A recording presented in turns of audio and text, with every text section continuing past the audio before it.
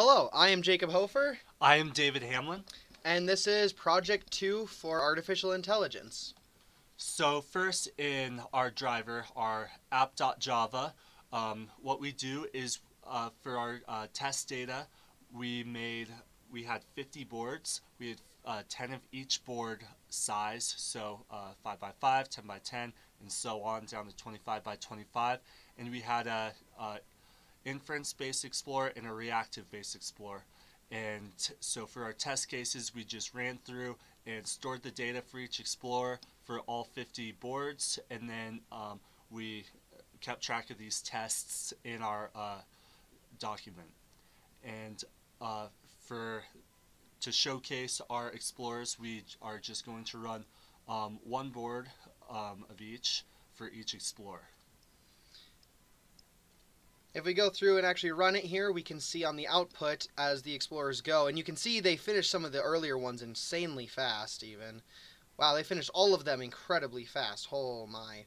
But you can see, so for example, this one, he found the gold insanely fast, but we can see as we look through, these are what he's already explored, and he's being able to figure out, you know, based off of like over here, this is a breeze, and so this must be a pit here, there's some stenches around here, so that has to be a wumpus, and things like that. And at the very end, we actually print out the whole board, and you can see there's the gold right down here, and that's actually where the explorer ended up, and he managed to find it incredibly quickly because that was pretty lucky.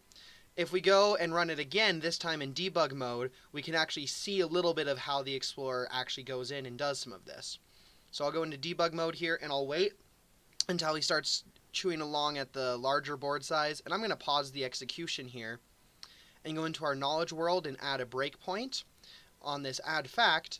And when we continue, we're going to end here, and we can go and we can look at our actual debug area. This is for the knowledge base. Within there, we've got a whole bunch of different things. We have our non-universal facts, which is pretty much everything that we've actually told the knowledge base about. If we open it, it's quite a large array because there's a lot of information that can be told.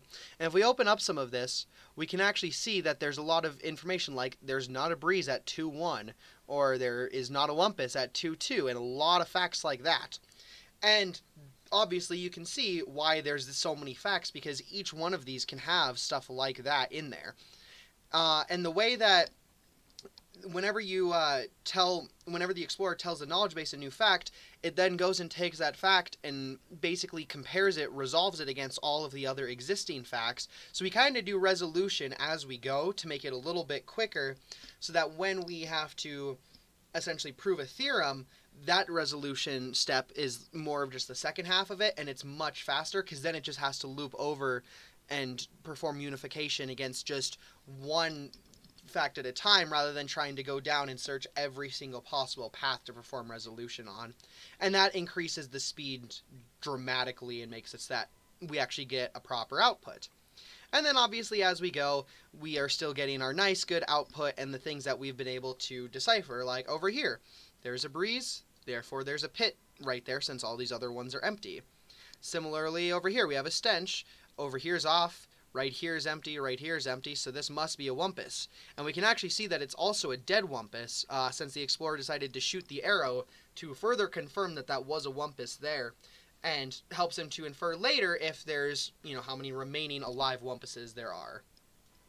Anyways, that is our project. Thank you for watching. Thank you.